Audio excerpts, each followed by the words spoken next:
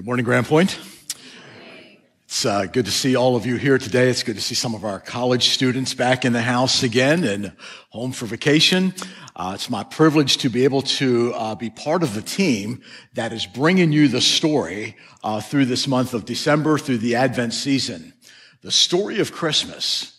The story that did not begin with a baby in the manger, but a story that began with grief in the heart of our God.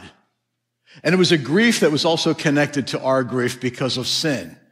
And see, when sin came into this world, and we're going to talk a little bit about this morning, but when sin came into this world, our hearts experienced the brokenness that was caused by that. And that brokenness was displayed in our constant drive and desire and pursuit for love and joy and peace and hope and all of those things that we sometimes look for in all the wrong places. I want to add another chapter to the story today, a chapter called The Plan. I believe it was, I don't remember specifically, I believe it was our 25th anniversary. I had a plan. It was not a big plan for some kind of an exotic vacation or going anywhere. It was a plan to take my bride of 25 years out to dinner. Just a nice dinner. We lived in southern Lancaster at that time, and it was near the Willow Valley Resort. I'm not sure if you're familiar with that, but Willow Valley had this diner. And so when Penny knew we were going out for dinner, she's like, any place except Willow Valley Diner. She's not a diner person, so diner food's okay. Some of you are diner people. It's awesome. Willow Valley's not bad, but it was the last place we wanted to go. So I decided to take her to this really upscale restaurant downtown Lancaster, and we arrived there. We went down these steps into this. It was like a romantic place. It was just coming at us. We stepped into this little room, and there was this host there in the corner behind this little desk, and he had this nice little black jacket on. His job was to size up the patrons coming in to see if we would be able to fit in this place. I had never been to this place before. I heard about it. I've never been there, so I didn't know the menu. I didn't know the prices.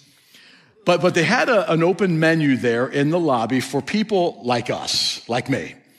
So we looked at the menu, and the first thing there on the list of appetizers was torchon de foie gras. If you know French, you can correct me on that, but and tell me what I would have eaten if I would have gotten that as well. So it was extremely expensive, so we didn't get that. I went to the second item on the appetizer list, and it was the cider braised rabbit leg with smoked sweet potato pierogies with rosemary sage brown butter for $27. So I thought, okay, that might be good. I don't know what all that. I've never eaten rabbit leg before, but this could be good. An entree of interest was bacon wrapped lamb loin for $55. And of course, you can't do a romantic dinner on your 25th anniversary without dessert, right? So I noticed on the dessert menu, there was a vanilla bean creme brulee. It was the cheapest thing on there for $11. Now I'm doing the math. I'm already up to $93 a person on this, right?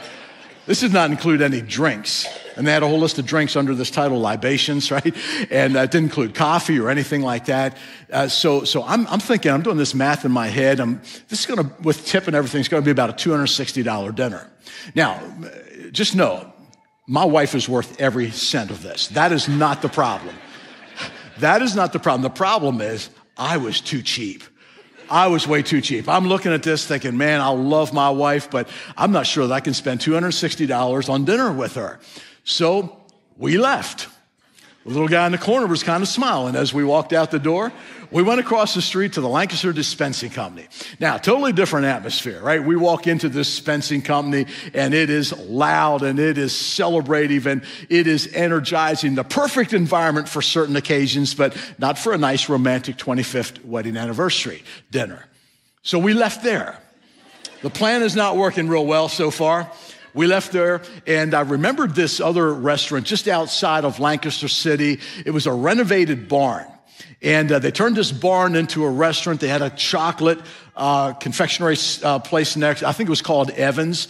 And I remember being there once before, and I remember seeing those romantic booths all around, candlelit romantic booths sitting all around the main dining area. I'm like, that's it.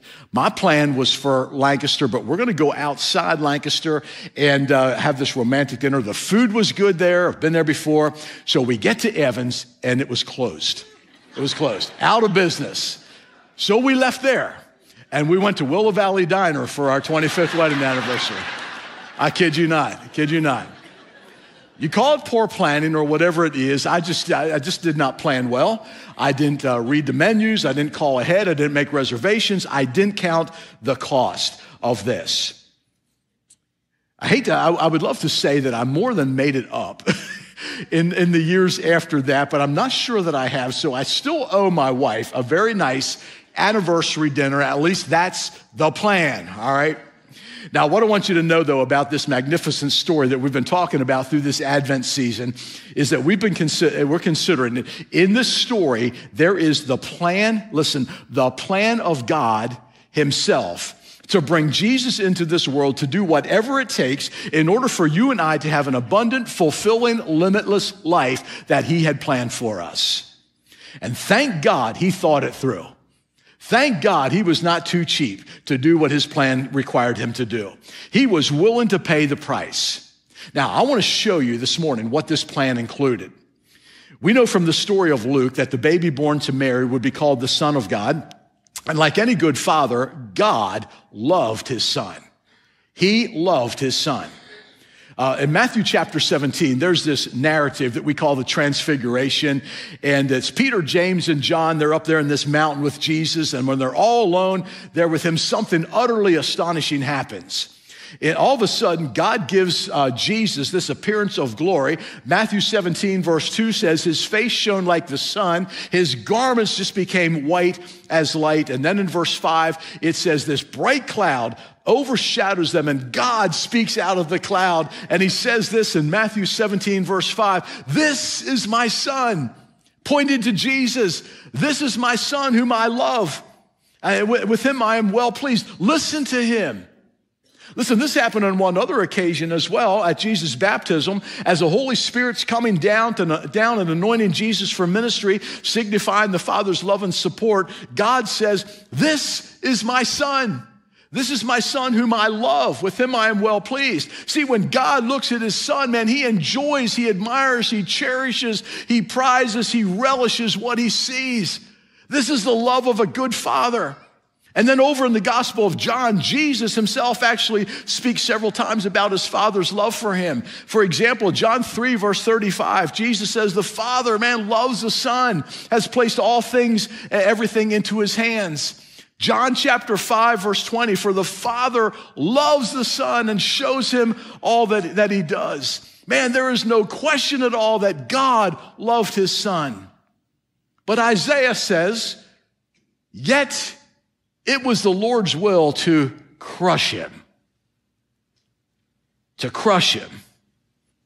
cause him to suffer. Let me stop right there and tell you about Isaiah. Isaiah was one of God's prophets. God used him to prophesy about things that were coming, including the Messiah. And Isaiah, of course, wrote this book of Isaiah, whose chapters 52 and 53 are sometimes referred to as the fifth gospel. In this gospel, Isaiah speaks about this remnant that's vicariously suffering on behalf of other people. And it is for this reason that some people believe that Isaiah 53 is the prophecy about a nation, or not only 53, but the whole book of Isaiah. And it is spoken a lot. There's a lot of speaking words to Israel and to the nation of Israel. And yet in chapter 53, this remnant is narrowed down to one. He's an individual who's exalted through humiliation. Listen to what Isaiah says. He was despised and he was rejected by men. He was a man of sorrows, acquainted with grief, and as one from whom men hid their faces. He was despised and we esteemed him not. Surely he has borne our griefs and carried our sorrows, and yet we esteemed him stricken, smitten by God, and afflicted. But he was pierced for our transgressions. Listen to this. He was crushed for our iniquities. Upon him was the chastisement that brought us peace, and with his wounds we are healed. All we like sheep have gone astray. We have turned everyone to his own way, and the Lord has laid on him the iniquity of us all. He was oppressed and he was afflicted, and yet he opened not his mouth. He was like a lamb led to the slaughter, like a sheep that before its shearers is silent. So he opened not his mouth. By oppression and judgment he was taken away. And as for his generation, who considered that he was cut off out of the land of the living, stricken for the transgression of my people. And then they made his grave with the wicked and with a rich man in his death, though he had done no violence, and there was no deceit in his mouth. See, this seems to be a very clear reference to the Son whom the Father loved, and it was the Father's will, the Father's plan, the Father's pleasure to crush him. Man, this is one of those verses that is expansive, which simply means that we could spend all day here talking about this, which we're not going to do. But I do want to take these next 20 minutes to make sure that we get our minds wrapped around this and that we get our hearts open to this radical thing that this verse is communicating. See, some of your translations actually say, it pleased the Lord to crush him and put him to grief. Listen, the question I'm asking myself, asking all of us today is, how could it be that the Father, God the Father, would ever find pleasure in the crushing of his Son? Man, if you're a parent in the room, think about that. Think about that. Think of the heart that you have for your children. Listen, when you love your kids, you fear for them. You hurt for them. You do everything you can to protect your children from danger. In fact, sometimes you give them these warnings, protective warnings, over and over and over again. And after a while, they just roll their eyes at you because you've said this so many times. But you do that because you love them. And you want to protect them from any danger that their lives, that they might face. In fact, you even pray that their lives would be free from difficulty. We pray that our kids' lives would be a success. Listen, you want anything, you would never want anything like what is being described in this verse between a father and a son to happen to one of your children. So Penny and I had 3 kids, and I remember clearly when our kids were hurting, like when they, or sick, and I just wanted to take that from them. I hated to see them hurt. Now it's with our grandkids, right? I'll take that sickness. So we have a son. He's a big boy, about 6'4". He lived most of his adult life and young adult life with severe back pain. We believe it came from a sports injury. We're not exactly sure. It was never pinned down exactly, but he has a lot of back pain. There was day after day when I would look at my son who was just writhing in pain and just long to take that pain from him. Not that I love pain, but I just didn't want him to experience it. But here's a father looking at his son now saying that he found pleasure in subjecting him to that. Listen, what could possibly be in the heart of God that would allow him to do that? And here's the answer. And I want you to hear me on this. The answer for this particular question that we're asking is love. It's simply love. Magnificent, faithful, joyous, redeeming love. I want you to say this with me. I think you know this. John chapter 3, verse 16. All together, say it with me. For God so loved the world that he gave his one and only Son, that whoever believes in him shall not perish, but have eternal life. Here's what happened. God looked at this broken world. He looked at us, broken inside, now separated from him in this broken relationship. This one thing that we were created for is now broken. And God looked at that, and his heart was so full of love, so full of grace, so full of compassion that he was not willing for the world and for us to stay in this condition. And because of the nature of sin, listen, we were not able to help ourselves. We cannot fix the world. We were unable to restore the brokenness. So God moved in on our behalf. And God loved. And even though it cost him his son, he gave. Listen, you need to know that God did not find pleasure in the particular moments of the suffering of his son, but he found pleasure in what that suffering would result in. Our healing, our hope. He found pleasure in that.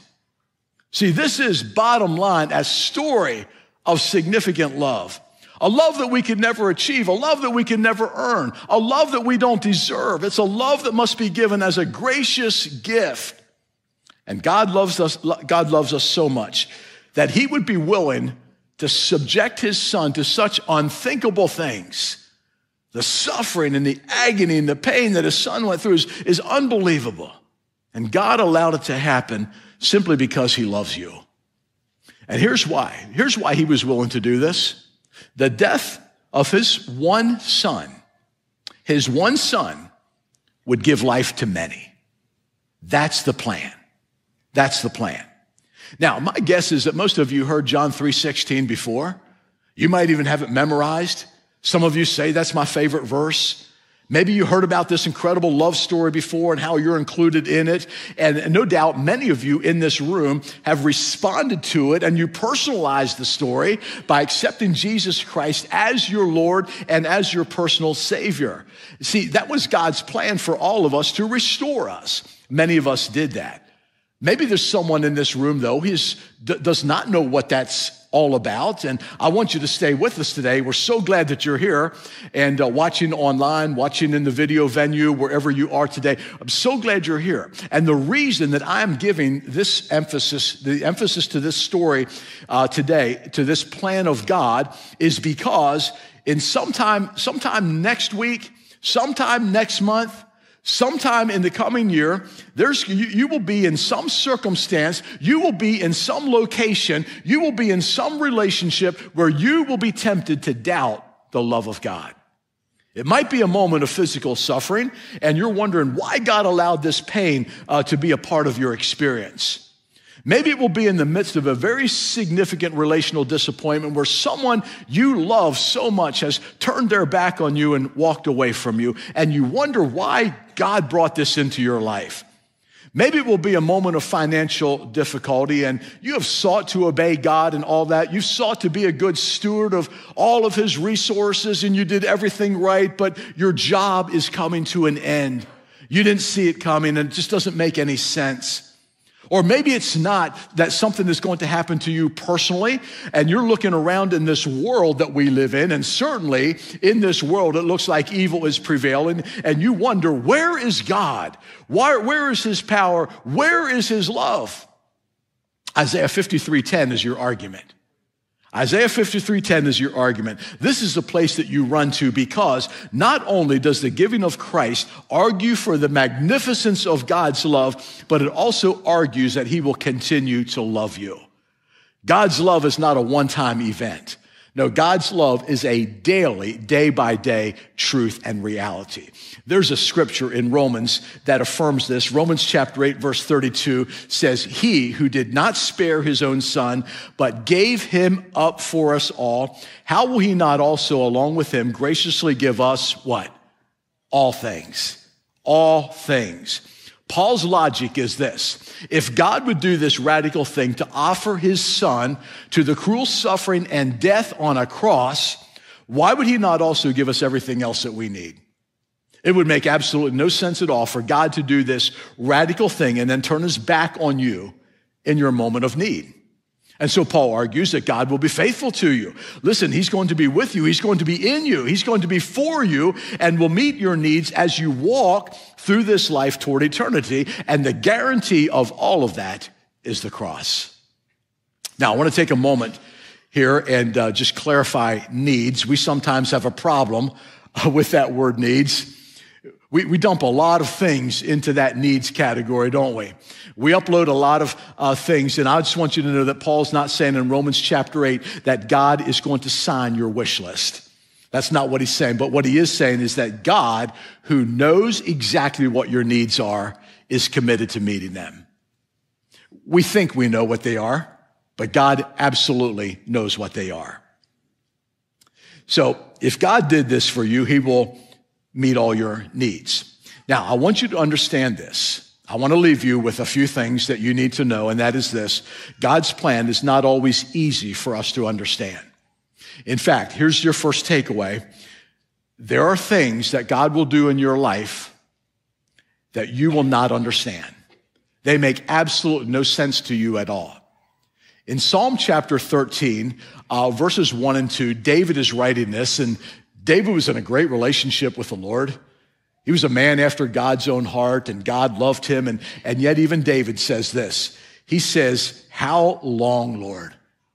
Like, how long, Lord? I've been praying to you. I've been asking for this. I've been waiting. How long, Lord? Will you forget me forever? How long will you hide your face from me? How long must I wrestle with my thoughts and day after day after day after day have this sorrow in my heart? I don't know if you've ever experienced that or not, or maybe you're feeling like that right now, like you've been searching for something and you've been asking God and just waiting, and you're now saying, how long, Lord, do I need to wait for this? See, God's plan, the situations, experiences, and things that God brings into our lives is sometimes confusing. But listen, you will never find rest. You'll never find calm. You'll never find peace and security of heart by means of understanding, because there are things in your life that you will not understand. In fact, 2 chapters later in Isaiah 55, the prophet records the words of the Lord who says, my thoughts are not your thoughts. Neither are your ways my ways. As the heavens are higher than the earth, so are my ways higher than your ways, and my thoughts than your thoughts. God's higher ways, God's higher plans, God's got it, right? He's looking at you from a totally different level. You're looking at your life by like what you're going through right now. You're looking at your life counting weeks and months and kind of years and all that. God is looking down at you and seeing the total of eternity with you included in it. So God's ways are totally different than ours. In other words, God's plan will not always be understood, or God's plan will not always make sense to us. But here's what I want you to get. His plan to crush his son and subject him to grief is God's plan that you do need to understand, because he is talking about the cross. See, the plan was that Christ had to come. He had to be willing to live in the midst of the harsh realities of this world. He had to be willing to live in the midst of all the temptations in this fallen world. And he had to be obedient to his Father, even to the point of being crushed and even being sacrificed on the cross to carry our sins and to satisfy the anger of God. From day one, that little baby was destined to die. I want you to know this. This cross right here is not a moment of defeat. This is not a mistake. This is not an interruption to the plan. The cross is the plan. The cross is the plan from day one. God knew what you needed. God knew what I needed. He sent that baby not to just live among us, but ultimately he sent that baby to die. That was the plan. Now, I don't know, and it's probably a good thing that I don't know, all the things that you brought into this room this morning. I don't know all the hardships that you're facing. I don't know all the grief that maybe is in your heart. I don't know what temptations you're struggling with, but I do know that there will be times when you will question God's goodness, and you'll wonder where he is, and you'll wonder, what in the world is he doing? I do know that there's an enemy who would also just love to whisper in your ear saying, where is your God now?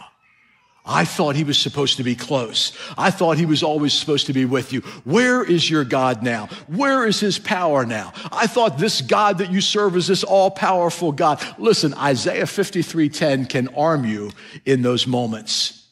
God's love is so near, so powerful, so faithful, so willing that he would be pleased to give his son over to cruel suffering and cruel death so that you and I would know life. And if he would do such a thing, if he would do such a thing as the cross, it is absolutely inconceivable that he would abandon you in your moment of need. He will not. He will not. Remember the cross. Next time you think God has forgotten you, next time you think God may not love you, next time you think that maybe God skipped over you for some reason, maybe when you're not feeling valued, when you're not feeling like there's a purpose for you, remember the cross. Remember the cross. God, the Father who loved his son, was willing to send his son to be crushed, to suffer, to be persecuted, to die for you. That's magnificent love. And because he did that, listen, he will not abandon you. He would not do that, sacrifice his son, and then let you go the rest of your life. No, he's always there for you. There's no more clear-pointed, no more rest-giving demonstration of the love of God than the gift of his Son. Thank God for his plan. Thank God he did not abandon his plan. Thank God he did not consider it too costly to follow through. In your moment of doubt, fear, or discouragement, don't run from this one. Run toward him. Run towards that love. I don't know where you are with Christ today. I don't know what you've done with the Savior. This child that was born for you. Maybe you have accepted his gift of salvation. Maybe you have not. And maybe you think like, it's just kind of like living a good life is all that I need to do. Let me just assure you that you cannot live a good enough life on your own. You can't. It is absolutely impossible. No amount of good that you do can actually come close to what is needed in your life for the forgiveness of our sins, forgiveness of your sins. But Christ made it possible. That is the plan. That's the purpose of Christmas. That's why we worship him today. We're going to stand here for a moment. Go ahead and stand, would you? I want to pray over you. And then we're going to sing our closing song together because I really, really do want this to be your story. I don't want this just to be a story or the story, but I want you to have the assurance that it is your story.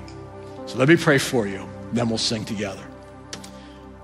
Lord God, in this world of darkness and sin where things really are not operating the way that you intended them as a creator, we admit there are a lot of moments of confusion for us.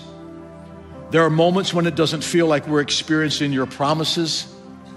There are moments when we wonder if you're even present.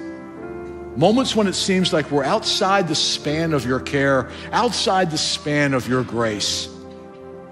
Lord, in these moments of confusion, we also admit that the enemy is often coming to kind of whisper even greater doubt into our ears. But we pray that in those moments, we would remain strong in our faith. We would remain strong in the power and faithfulness of your love, remembering that if you gave your Son to be crushed, to face grief for us, for our redemption, that you will also provide for us along the way. God, may we remember your plan. Run to it, run to you, and not from you. We pray this in the name of our Jesus, our Lord and our Savior. And all God's children said, amen.